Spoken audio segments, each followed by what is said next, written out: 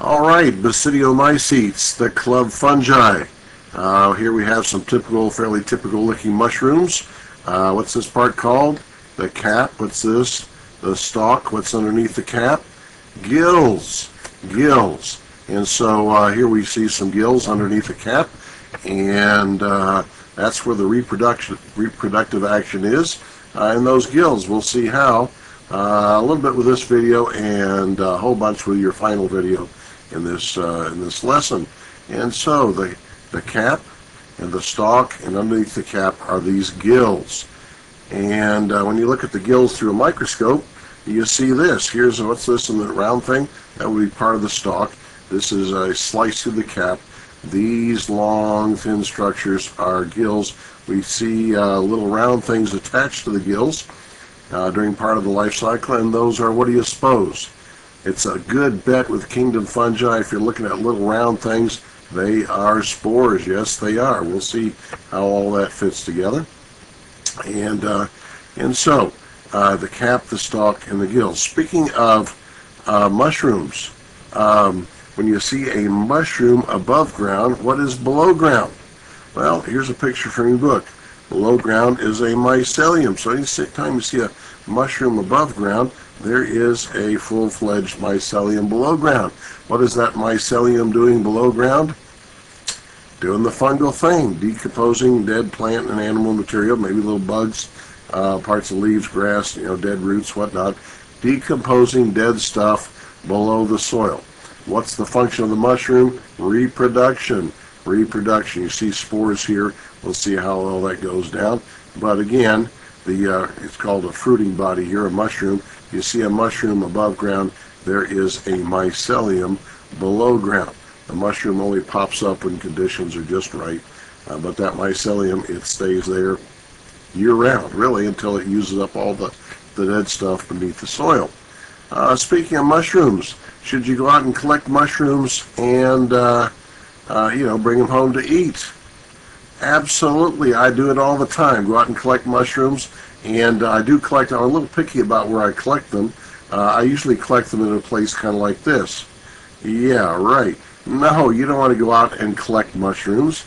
That's like Russian roulette. You read about families, every year or so that thought they were smart enough to figure out which ones are poisonous and which weren't, and some of them paid a terrible price for that mistake. No, I would never do it unless they look like this. And this is another picture from your book. Oh, actually, it's from another textbook. But this is a weird-looking mushroom. Technically speaking, it's not, I suppose you can call it a mushroom. It's commonly called a mushroom. It's not a Basidiomycete.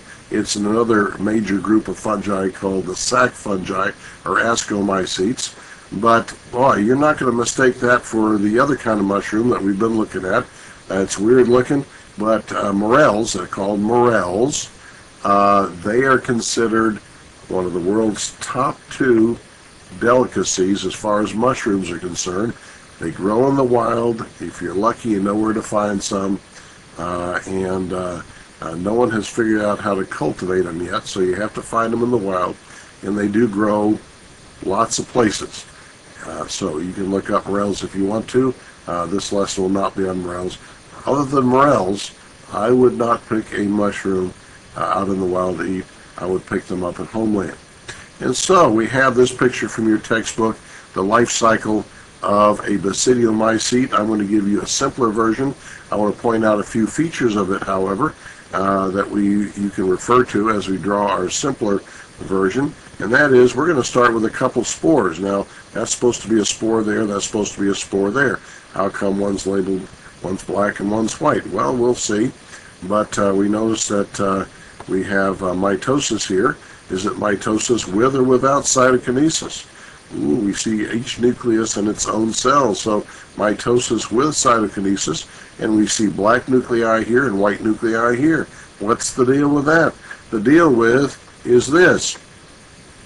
At some point in the life cycle, those hyphae combine forces to form a new type of thread, new type of hypha, in which there are 2 nuclei per cell.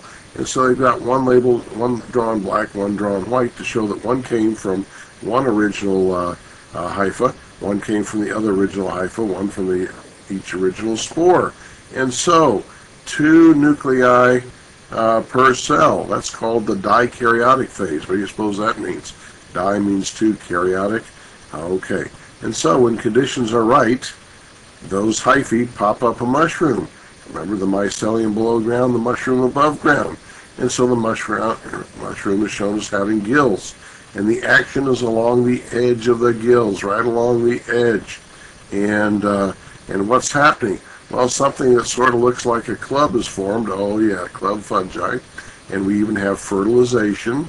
And we have meiosis and spore formation. And then the spores break off and they go floating off in the breezes. Whoop, there they land. A couple of them landed right there. And the cycle goes round and round. I want to key in on these little club-looking things right here. These club-looking things in this next picture from another textbook, not yours. And first of all, in somewhat lower magnification, every one of those little bumps on the edge there is somebody thought they looked like a club. And how many spores are attached to each club? 4. 4 spores per club.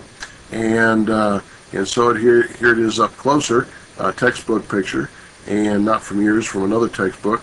This little bump here would be a club, and there are 4 spores attached. You say, Professor, I only see 2. Well, there might be a couple in the background there, or they might have been knocked off. When the knife goes through the fungus, it knocks the spores all over the place. But originally, this club had 4 spores attached, 4 spores per club. So how many spores does a mushroom produce? Bazillions and bazillions and bazillions. In fact, in our last picture here, we see what's called a spore print. This is from a plant biology textbook. How is this made? Someone took the cap off a fresh mushroom, laid it on a white piece of paper, and left it there for quite a few days. And the spores broke off the clubs, floated down, right straight down on that piece of paper, creating this pattern. How many spores do you suppose it took to make this pattern? I don't know, bazillions and bazillions. So mushrooms produce bazillions of spores that normally go off in the breezes. And in our final video, the next video, we will see how that all works. All right, that concludes our little look at actual pictures of Basidiomycetes.